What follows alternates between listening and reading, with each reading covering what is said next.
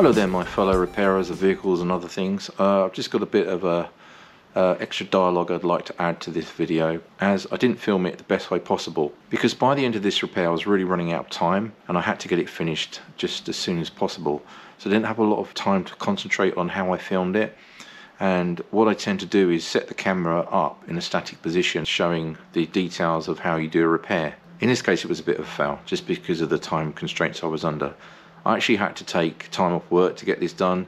The weather continually hampered me and there was a lot of noise going on around me from both sides of whatever building work was going on. And one of the really frustrating things is when I was connecting up the pipes and doing the flares and that part of the job, the camera ran out of battery and I hadn't realised, and because once I connected it up I wasn't going to undo it again, so that kind of got skipped over. But I think you've got the general idea of this repair. It's one that isn't that complicated or difficult in that sense, but it is time consuming because you've got to get everything off.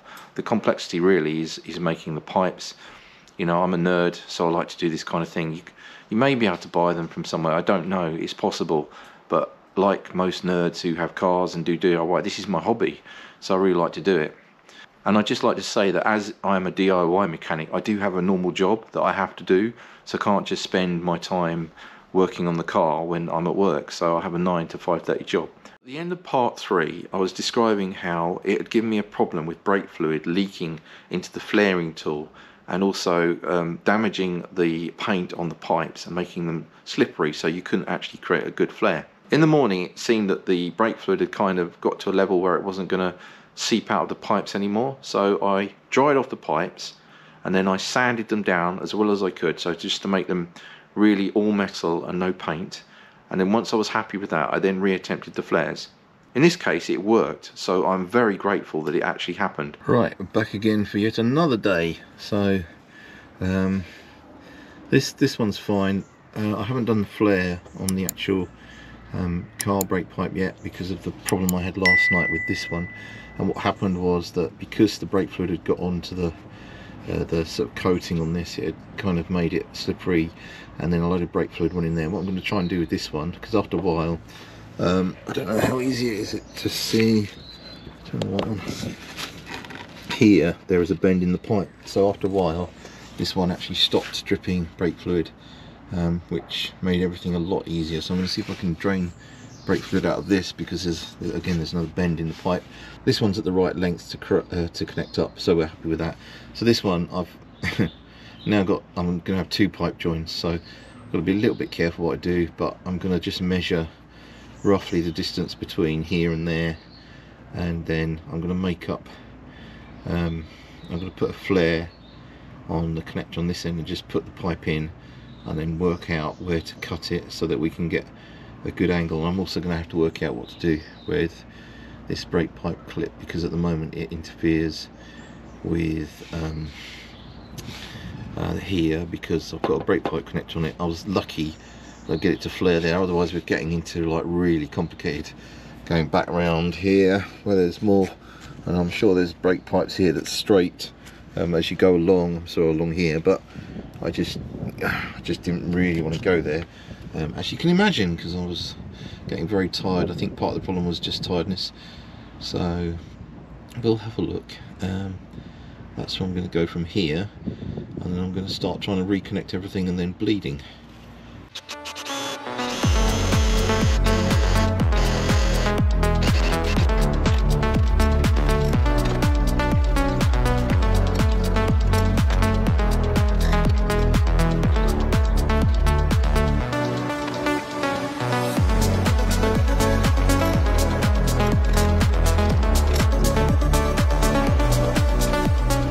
Low-tech solution, but I'm going to put another one probably up here further, but having that there will just re-secure them, and then they're roughly in line with where they were previously, so I'm happy with that.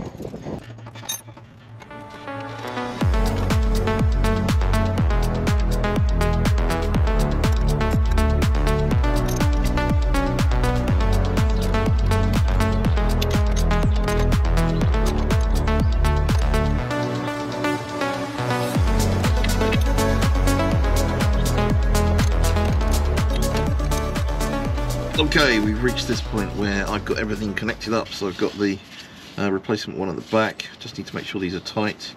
I will double check them. This one in here is the original pipe, then connected onto here, which is the replacement pipe. You have to sort of move it around a bit.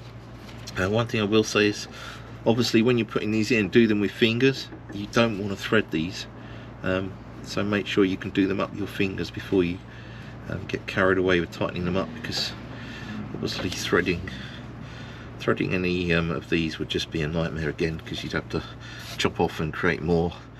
And then once we've got this in position, we can then just do our final kind of bendings and getting everything on the new pipes roughly aligned with where we want it.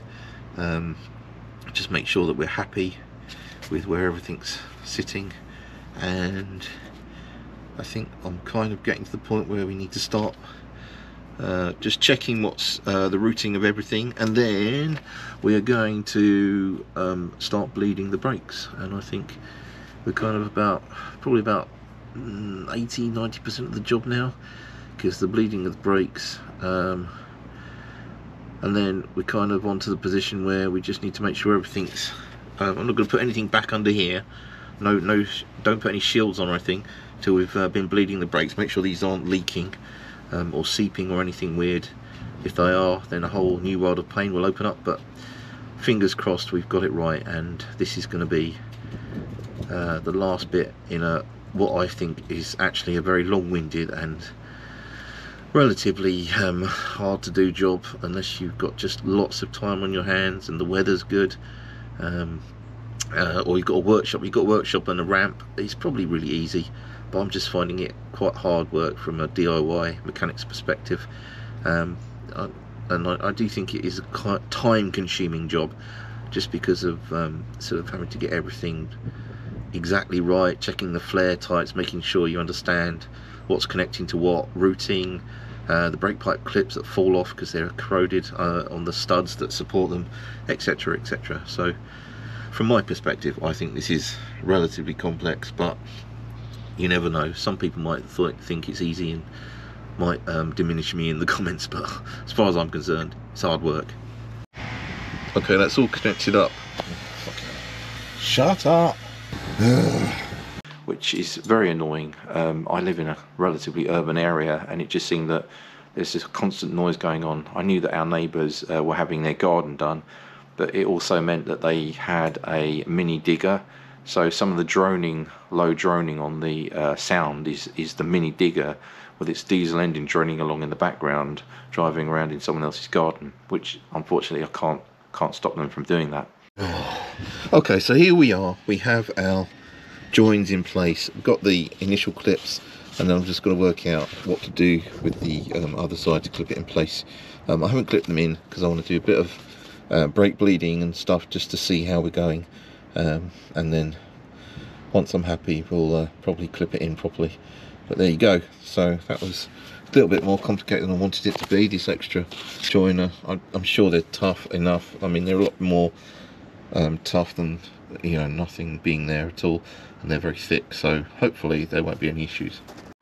Okay, we've got to the point of bleeding the brakes. I've got my nice pressurized brake bleeding tool thing that I really like. It's very good, and it makes bleeding brakes much easier.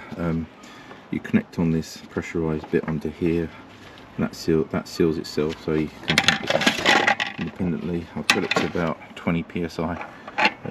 See that? The maximum I think is sensible really for doing this, but we're going to have a bit of fun doing it, because I don't know how long it's going to take to bleed through, but probably get a load of bubbles first. But I'm going to connect this up just so that it's pressurizing the system up a bit, and then I'm going to get my bleeding stuff out, and then we'll see where we get to. There's plenty of fluid in here, but do keep checking once you've done a bit of bleeding. It's got a way to go before it gets to min, so I wasn't going to top it up until it got a bit further down. And before I start bleeding, I've just come under the car to make sure putting the pressurized bleeding tool on, or pressurized brake bleeding, hasn't started spraying out brake fluid everywhere. I mean, I can't see anything, I can't even see it weeping, so I guess we look okay. There's a bit of residual brake fluid on the pipes, but it looks alright to me. So I would have thought by now, if it was going to leak, it would start leaking quite quickly. I'm also going to check here that we aren't leaking brake fluid out. Looks alright at the moment, so that's okay. And just check on the right hand side as well.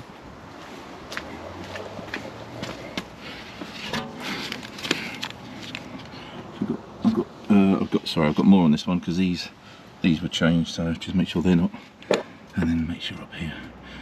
Okay, I think we're okay, and we are going to start probably on the left corner just to get going because it's a bit nicer on that side to see, and then we will go from there.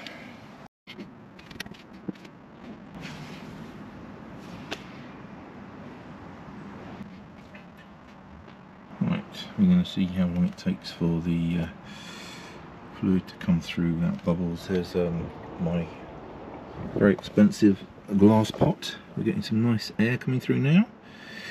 As you can see, the bubbles coming up. So we get to the point where we're pushing through that nasty air that was in the system. I think it's a bit less. I'm just going to turn it off a minute so I can just inspect the reservoir of the brake fluid. Okay, it's gone down a bit, so our pressure has maintained itself not too bad, so we are bleeding through. Might just top that up a bit.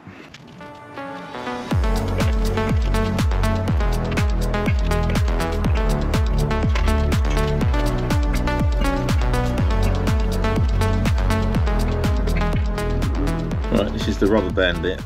Just obviously, that's what you can see on this one. This one has got one, it's just sort of perishing, but it is there on the outside, but it's just very old, so I'm just going to replace it anyway, along with the other ones, and then you've got that sort of decent sort of set of new exhaust rubbers just to help you out. So I'm on to my final check of these. They're still not leaking. Probably will just put my foot on the brake pedal a bit more and pump it, and just double check. And then if I'm happy, I'm going to spray some kind of stone chip on here or something, just to give a bit of a coating around the brake pipes where we've sort of stripped them down a bit and everything. So it should all just be sort of a little bit sealed. I know it's not going to be perfect. I might just spray up here, up on the right hand side, where I can see the pipes are a little bit cruddy there because the heat shield doesn't go all the way up. And then I'm going to start trying to put the heat shield back on, and then I'm going to start trying to manoeuvre the exhaust. I haven't got any help today, which is usually how it goes, so I'm going to see whether I can actually manoeuvre the exhaust on my own. And what I did last time is I left it clipped on at the back and used my jack with the piece of wood on it, the MDF, which I'll get out again, and we'll see whether that will help us get up and reconnected. So that's the next steps. I realised at the end of the video it's a bit nondescript again. I set the camera up assuming that it would kind of film that kind of angle, and then I really didn't remember to move the camera. Before I put back the heat shields, I put on some stone chip onto the newly made pipes and the connectors. That meant that hopefully there'll be some protection over the winter from corrosion.